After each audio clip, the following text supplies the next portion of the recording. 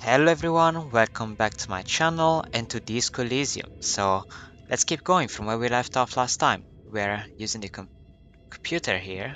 Okay, torch kinda went away for a second there. But we couldn't see much of it. But there is still a room that we have to check over here. We didn't really, at least for now. So let's see. Skis with slipstream printed on a laminated top layer. Okay. Steel rotor blades bearing a slipstream logo. Conceptualization. Looks like someone tried to reconceptualize their business here. I don't get it. Look, the skis and rotor blades both bear the same slipstream logo. It seems likely that they started out making one, failed to turn a profit, then pivoted to producing the other. But the question is, which did they start with and which did they pivot to? What a strange leap of imagination, and yet they still failed. How sad. Or they're just speculation. Let's see. That's a good question. You don't know anything for sure. Well, what a strange leap of imagination. Reality is ruthless. Alright. Oh, we have something here. And it's a production schedule. Filament memory. It's worth 50. So it's very worth picking up. Oh wait, it's the thing for the computer, right? Filament memory. Cube-like crisscross of filaments feel oddly fragile in your hands. Synthetic structure.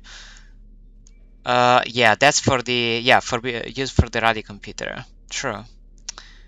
Okay, so I mean, is that everything that is inside here? Looks like that. So let's go back to the radio computer for a second. I'm thinking that maybe now we can actually use it. Maybe I need to grab in my hand the thing.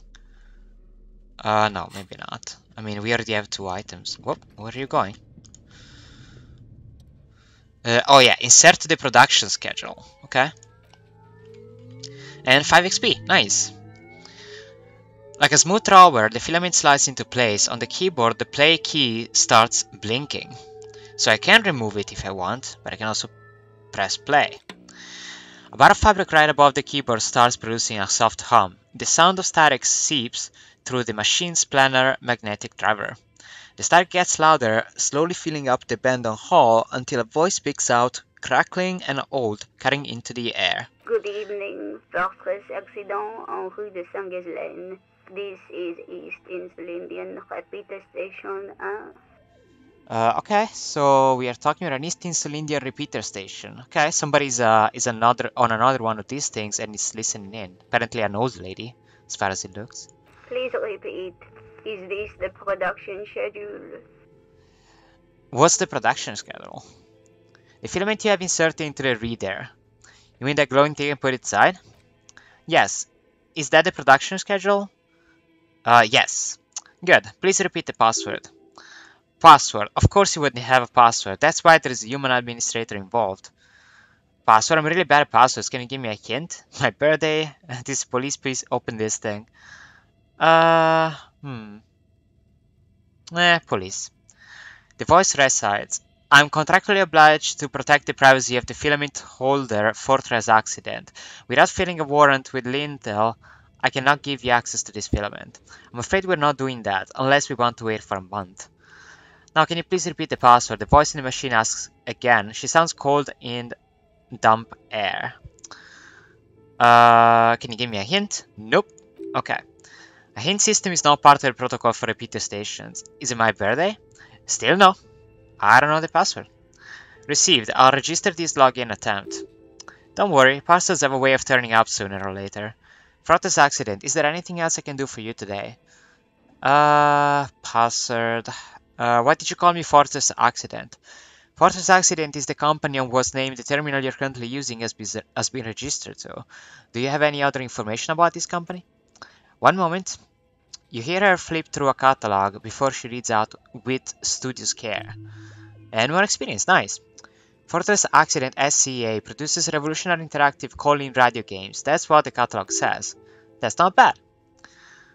What is the interactive call-in radio game? The study draws her response. Any other questions? You hear her ask with the connection when the connection finally improves. What are you, a machine or are you alive? Yes, I'm alive. I'm 74 years old and my name is Yvonne. The lieutenant whispers into your ear. She repeats passwords. Programming people are all paranoid. Okay. Yvonne, my parent tells me that you're here because radio computer guys are all paranoid. Okay, that's funny. They're merely cautious, says the old lady. It's my job to protect their filaments as a password repeater at the East Tinsel Indian station. Okay, but where are you? How did you know where I am?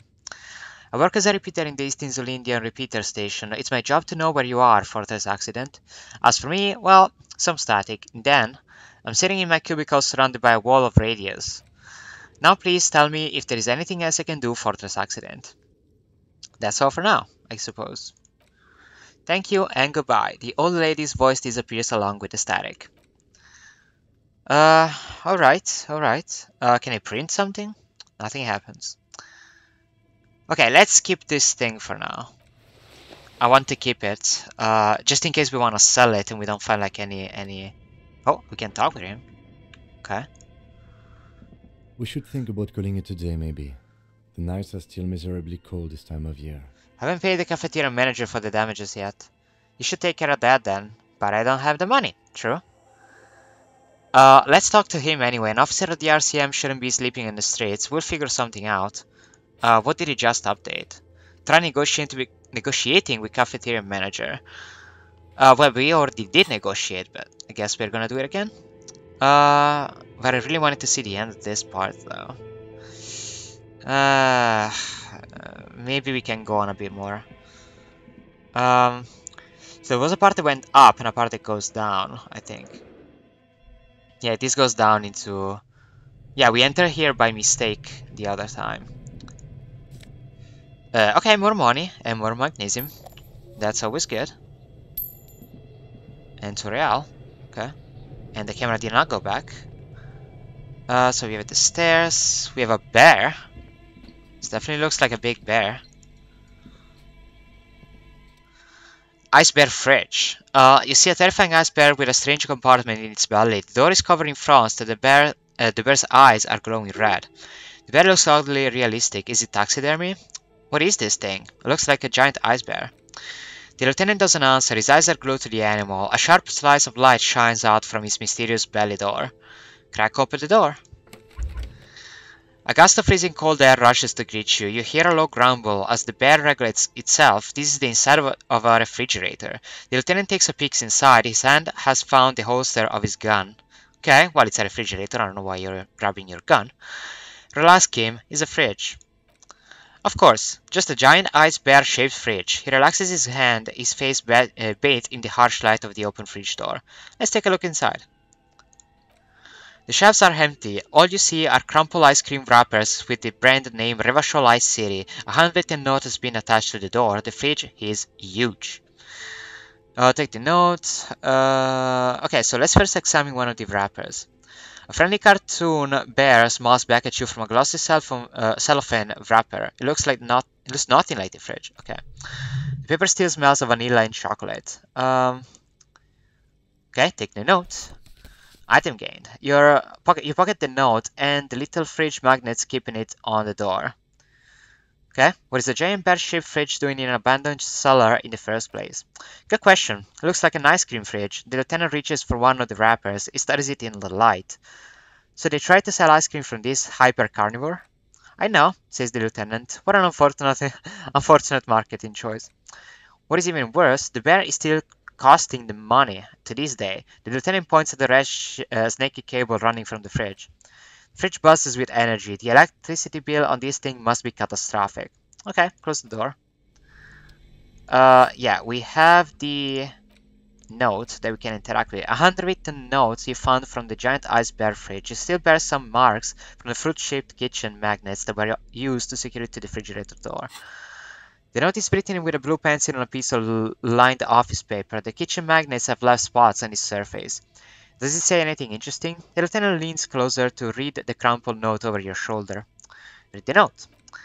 Someone has scribbled, S. I can't believe the off-site copy is still here. The illiterate ginger kid keeps stealing stuff from the studio, so I had to hide it somewhere safe. Maybe Kuno? Illiterate ginger kid? You'll find the filament memory with the off-site copy in the frozen ice cream maker. Please take it home as ASAP. It's important. I'll do it myself if I live in a civilized place with a freezer. Take care, Sally's Law. So there is either the same filament or another one. I wonder who wrote the notes. Looks like someone from the radio game company upstairs. I'm a little surprised they just left their property lying here. Maybe they had to leave in a hurry. Maybe it's because of the entity. Guess we'll never know. Maybe they had to leave in a hurry. That's plausible hypothesis. Remind me again, what's a filament memory? It belongs inside a radio computer storing its memory. It's like a tape. You listen to disco tapes, right? It's like one of your disco tapes, only for a computer. It's like the production schedule you found, only this one is an offsite copy. Okay. Who's the literate ginger kid? Really? The lieutenant looks at you, the corner of his mouth curved into a smug grin. You don't have a single guess? You mean Kuno? 5 XP, nice. Oh, I'm sure that child would love to get his hands on a filament memory, even if he doesn't know what to do with it. He'll probably try to pawn it for speed based on our encounter. Do you have any idea where the frozen ice cream maker could be? I don't know. I assume it's somewhere close to the ice bear fridge. Sure. Put that out away. Okay. Okay. So that's interesting. We have something up here. So we have coal, I think. The wall is collapsed. It's inaccessible now. Oh, it's a wall that collapsed. I see. What do we have here? Central furnace. A thick layer of coal dust covers the furnace, coloring it pitch black. Kim, what is this thing? Is it a furnace? It looks like it. Looks like an old central furnace used to heat the building. It connects to the chimney. He opens the door and gingerly peeks inside. No one has used it in ages. No signs of any recent fire. Only dead rats. Look inside. It's dark and grimy here. In the darkness you can hear chatter. It's coming from above. A voice or several voices talking to each other near the smoke chamber upstairs. The echo is so prominent it's impossible to discern what the voices are saying or what's producing them. What are you doing? The lieutenant asks when he sees you climb halfway inside the furnace. I'm hallucinating, or maybe it's the entity. I hear the murderer of the hangman talking. I'm not sure, Kim, but I think I can hear someone talking upstairs. Yeah, this one. Wait, really? He looks up at the ceiling. We should investigate, see if someone is upstairs. Oh, okay. This is a talk. White shack. Interesting. Physical instrument. Okay. Smear your hands with coal. Why? Those voices I heard, maybe it's the malignant entity. Pleasant said it lives in a chimney. Keep with your foot. I have a feeling that this is gonna take some of our health away, so maybe I won't. Okay, maybe it's the entity. You're right, the rooms do look like they're connected, but malignant entities don't exist, at least not the supernatural kind. Always has to be the skeptic, this man. Okay, smear your hands with coal, I suppose. A lush layer of coal now covers your skin, sinking into the wrinkles. Your hands look ancient. Maybe you could paint something with this coal, leave a cave painting for future archaeologists. No, that would be stupid. Okay, so this is a 42 because we have physical instrument 2. So let's leave it and see if we can increase that chance. We don't have anything that lowers our physical instrument. Do we have anything that highens our physical instrument? Physique. That's if we drink, though. I don't want to drink. Electrochemistry. Nope, we don't have anything that increases our... Yeah, this is just stuff to sell or use. Damn, okay. Well, let's still try. Yell hello into the furnace. And it's a fail. You muster all your strength and yell hey, hey, hey. Okay. You're dehydrated. Hungover throat can produce little more than a dry croak. A lifetime of smoking and drinking will do that to you. The chatter from the chimney continued on as before. You seem to have made no impression on whatever's up there. Then again, maybe it's worth actually trying something up there. Okay. Maybe you should let your voice rest, officer. Try again later. Yeah, okay. Okay. What else do we get around here? We get this thing. An ice cream maker, defroster, and unplugged. Okay. There's something here. Something here, something here. Okay. The flashlight casts a strange shadow. There is a hidden doorway here. Ooh, hidden doorway. Okay. Can we go in? I mean, can we? Oh yeah, we can. Okay. Two rusty rifles are hidden above the piping. They look inoperable. Ooh, rifles. Holy. Okay. Okay. Then we have this. A hole in the wall. A few bricks have fallen off, revealing a compartment behind the wall. It's too dark to see in. Where are we? Look around the secret room. Look, there is a hole in the wall. Shine the light on the hidden compartment. Where are we? Seems like an old bunker from the Revolutionary period. Look at all those files. He points up at the rifles under the... Oh, look at all those rifles. Points up at the rifles under the ceiling. Must be an old weapon cache. Okay, there is a hole. There is, yes. And there also appears to be something inside the hole. Interesting. Do you want to take a look? Okay, I do. Your hand reaches deep into darkness and spider webs. Rummaging around, you find rusty rifles hidden away. Rifle scheme. Okay. The lieutenant steps closer, curious. Are these any good? Inspect the rifles. Most of them are rusty and inoperable like the rest, but one catches your eye. A bolt-action model with a fine hood stock, in better cosmetic order than the others. This one looks nice. Take the rifle. Oh, we actually get the rifle. Okay. Antique Bell Margrave rifle. An old Bell Margrave from the Revolution. The lieutenant notes with approval. His eyes are gleaming. Seems to no longer be functional, but still a beautiful thing in its own way. What does this mean, a rifle here? And we gain XP. Nice. It means there are firearms, albeit inoperable, still lying around in Martinez. It's an interesting coincidence, I would say. Might come in useful in the future. Okay. Can we actually inspect? It's not a tool. It's an item. Okay, we can either sell it. I wonder if we can use it. Yeah, we cannot put it in our hands, but maybe we'll be able to do something with it. I don't think there's anything else here. Okay. There is something here. Someone has stuck some busted guns beneath the ceiling. Okay. Alright. So we were looking at here. There were a couple things. Okay, let's see. A frozen ice cream maker that's still running. Oh, that's a running one. Okay. What is this? More money and plus health. Yes. Okay, 4 and 5. We're getting quite there with health. That's not bad. We have a thing here, we have a thing here, we have a thing here. Let's see. This orange machine is buzzing like an old submarine. It has a hand-cranked ice cream churner on top and an electric freezer that appears to be frozen shut. Crack open the lid. 3%. Whoa, whoa, whoa. Minus 20 for pry bar not strong enough. Holy. Okay. Turn the ice cream crank. Turning the crank feels oddly satisfying, like steering your childhood dreams. In the distance you hear water dripping. Yeah, we definitely cannot take this one. Let's see if we can do something with it. There is a thing here. A breaker box. 2 cables are plugged into the breaker box. The red one leads to the ice bear fridge and the black one to the ice cream maker nearby. Unplug the giant red cable, unplug the black cable. The red leads to the ice bear fridge. Oh, let's unplug the red. An electric sizzle. The room is slightly quieter now. Unplug the black. That would be the freezer here. Maybe we want to unplug it?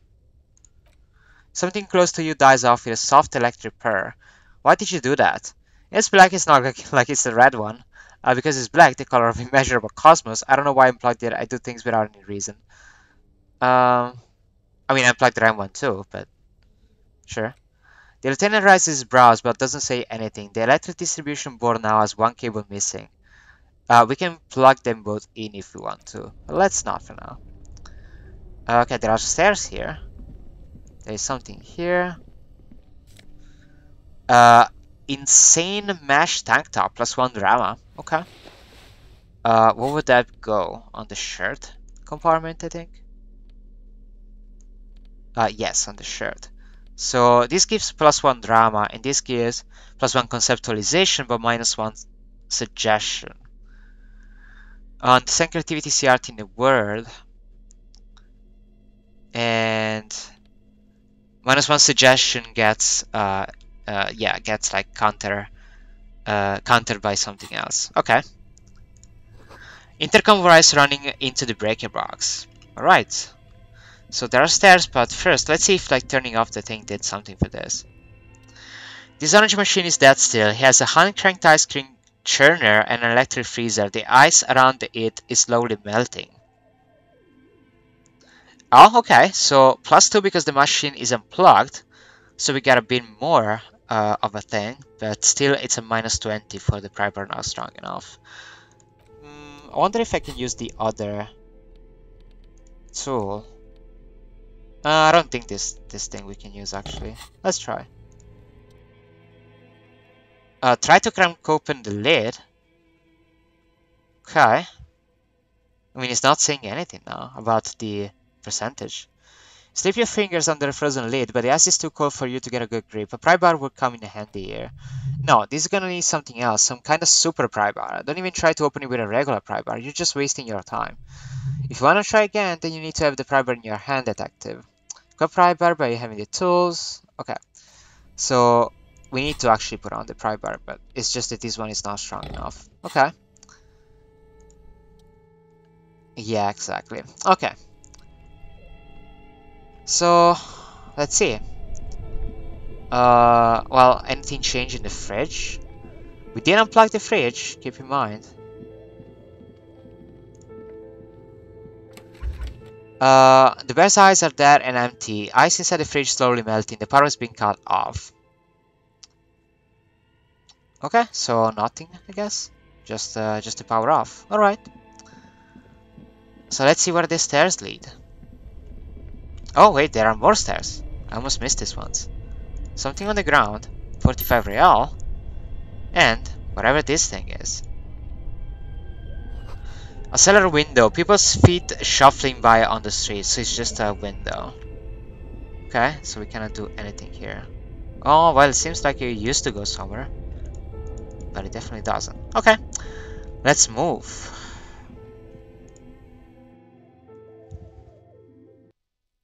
Oh.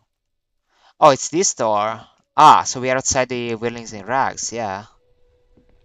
Well, it's actually about time to call it a night, as they say, so we may as well close it here and then go into the Whirling and, you know, end our day, basically, in the game.